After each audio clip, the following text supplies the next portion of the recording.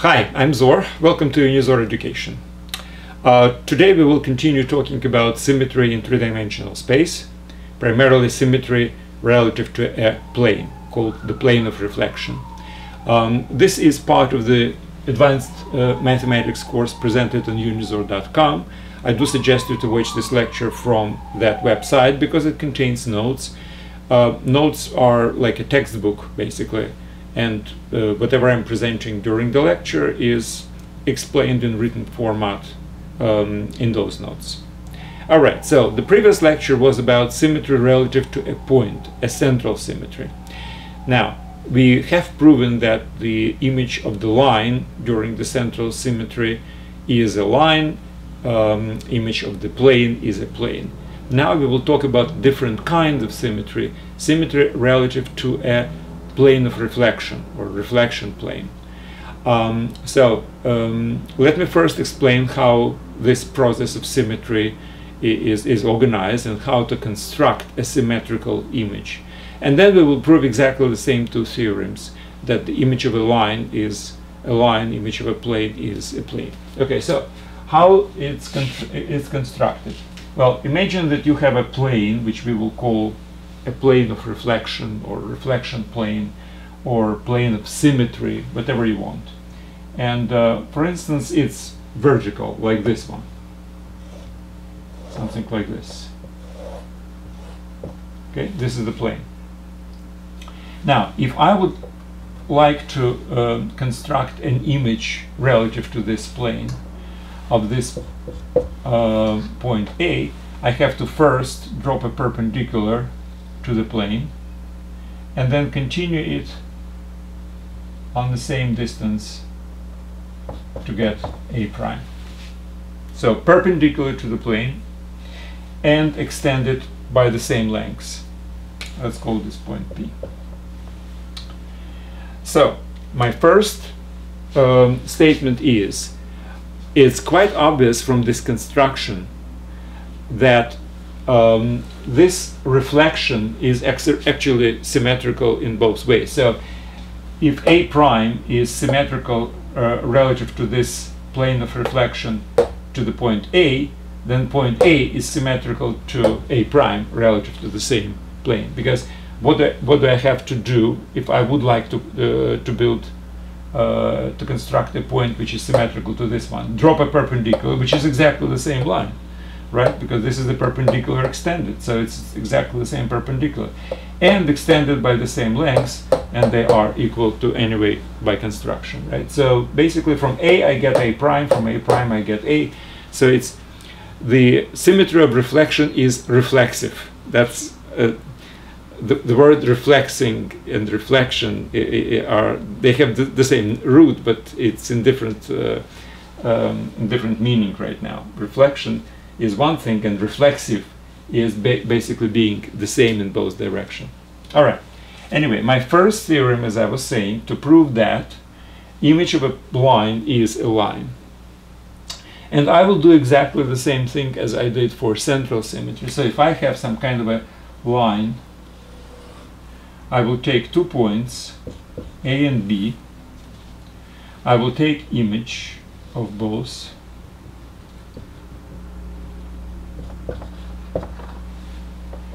Connect the images.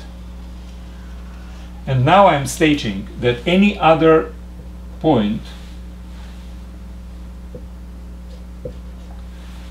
on the original line, let's call it D and D prime, will find its reflection exactly on the line which connects A prime and B prime.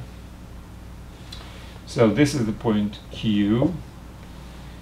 Now, my first statement right now is that I would like actually you to recall that all perpendiculars to the same plane are parallel to each other, which means AP is parallel to BQ, or AA prime actually is parallel to B prime, and actually it's also parallel to M prime.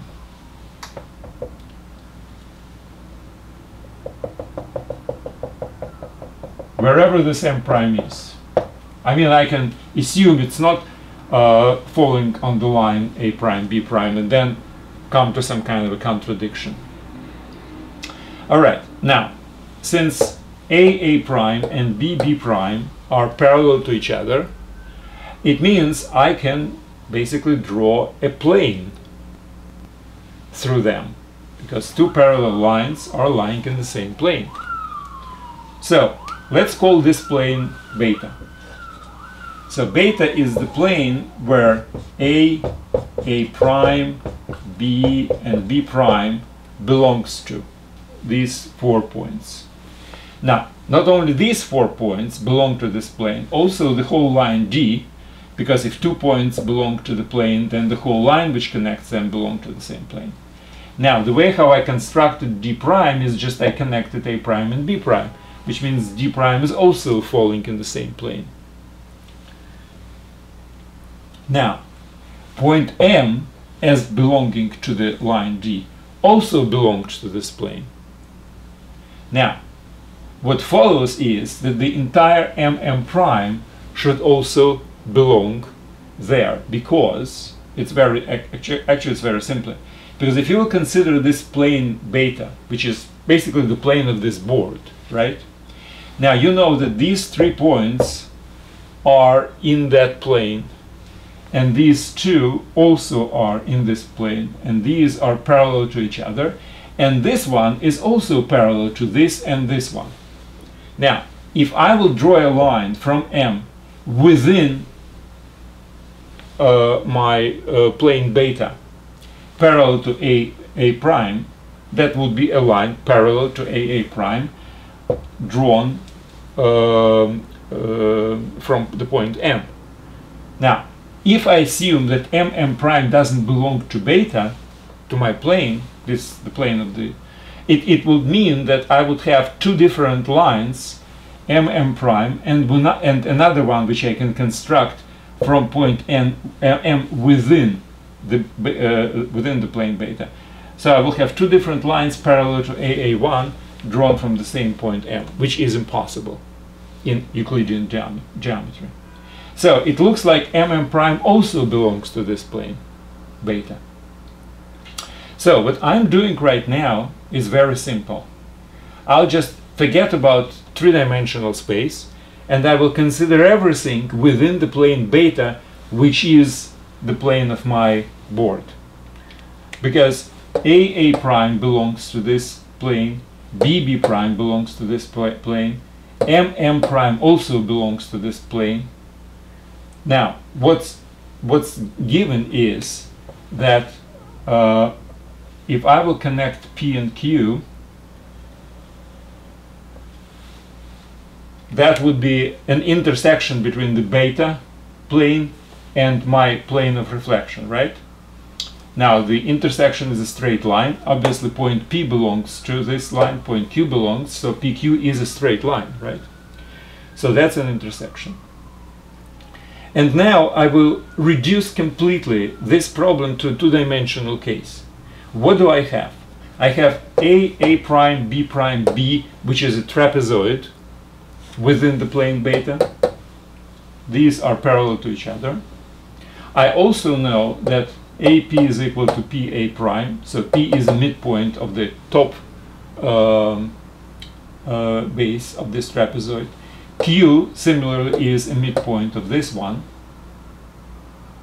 So what I'm doing right now, I am basically from point M, I draw a line parallel to this one, and I know that this particular distance, let's call it R, and I know that MR is equal to RM prime by definition of the symmetry, right? I drop a perpendicular to the reflection point plane and then extend it by the same lengths. So I know that.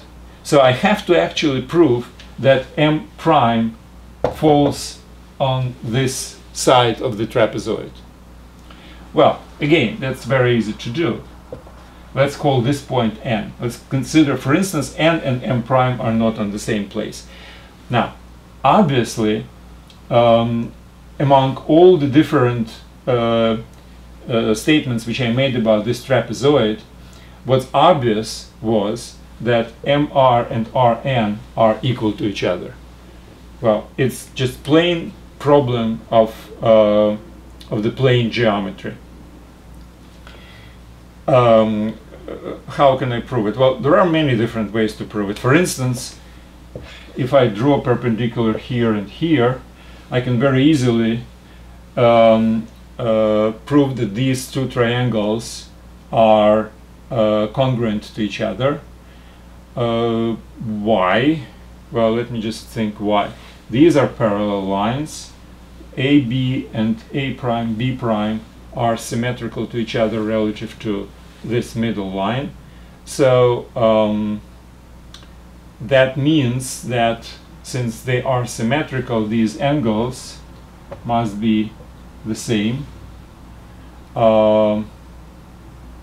because symmetry within the plane, basically, it's you can just fold it along this, and this catetus is equal to this catetus because these lines are parallel and this is distance between them.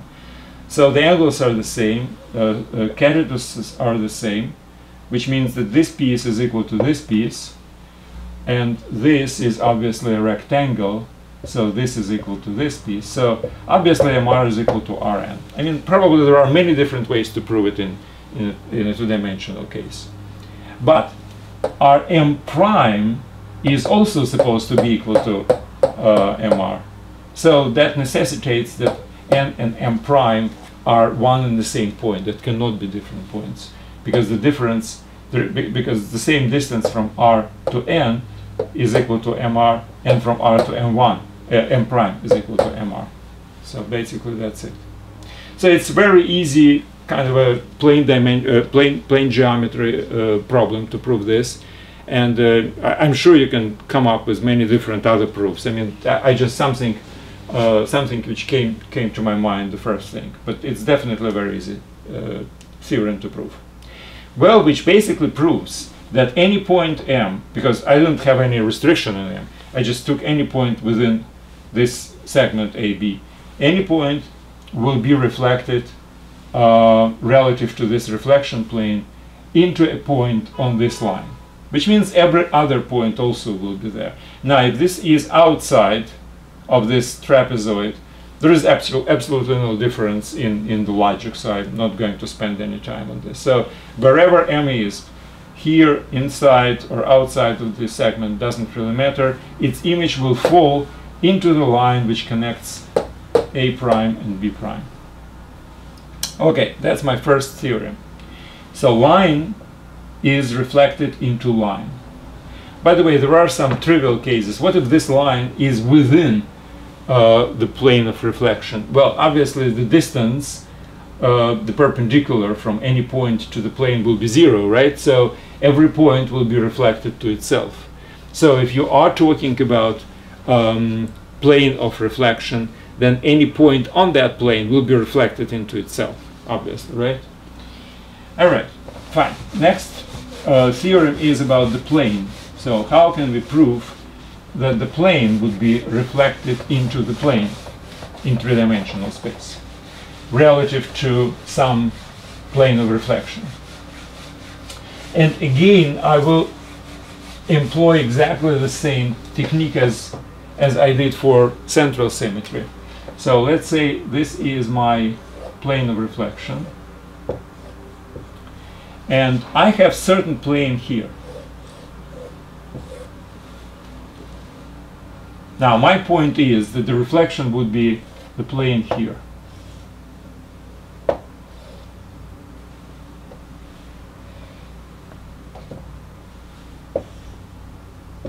Something like this. Now, why? Well, let's do this. Let's pick 3 points here, A, B, C. Now, these 3 points I can pick not lying on the same line. They define this plane uniquely.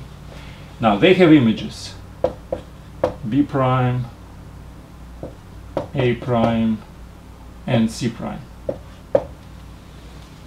And I draw a plane through these 3 points. Now I will take any other point M here. Well, let me start not from any point inside. Let me just start from the triangle ABC. Now, I know from the previous theorem that if point A goes to A prime, point B goes to B prime, then the whole line which connects A and B will be reflected to this line. And this line obviously belongs to the plane which I construct from these three lines, these 3 points. Same thing with any other.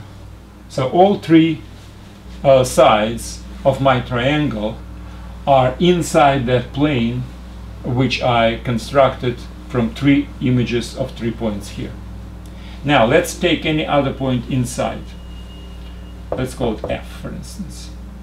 Now what I can do is I can draw a line through F which intersects 2 sides of my triangle.